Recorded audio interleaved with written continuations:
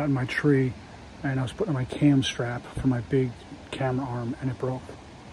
So tonight, I'm just gonna be hunting with the GoPro and my phone. It was torrential rain all morning and it's supposed to, well, it broke really clear and sunny. So hopefully it kept some deer bedded and they'll be up and moving now. It's still too warm for my liking, but it's still like 55 degrees, 60 degrees. It's the rut though, so anything can happen.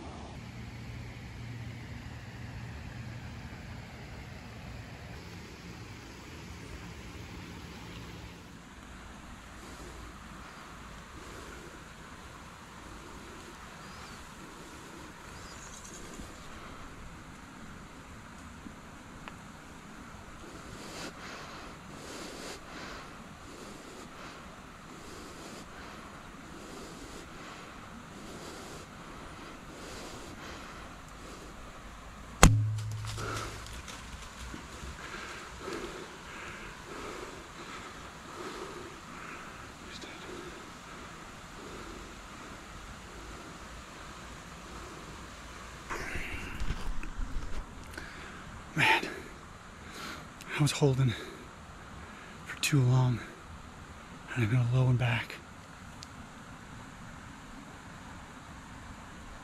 I saw blood though. I saw blood. Whew, man, having fast. Oh, I got to give him some time. 3:47. I'll have to give him a couple hours. Oh man. And he was right here. What I got here is I got white hair and some blood. The white hair is on the off side of the trail that he was on. So that's the exit, which I knew was a low shot. Well, I've watched that video about 4 dozen times and I'm pretty sure the hit is better than I thought it was originally.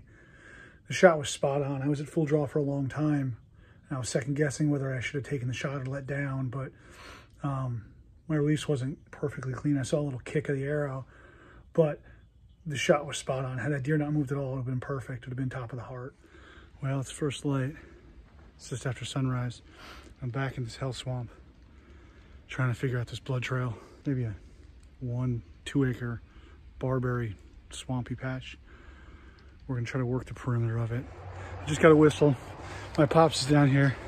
He got him. He found him. He didn't go 100 yards past where we gave up last night. Oh man, I'm stoked. Oh, it's a big body deer. It's a nice buck. Oh man, coyotes didn't get him either. Congratulations. Thank you. This trail is pretty heavy, so when you go through here. Oh man. Thank you.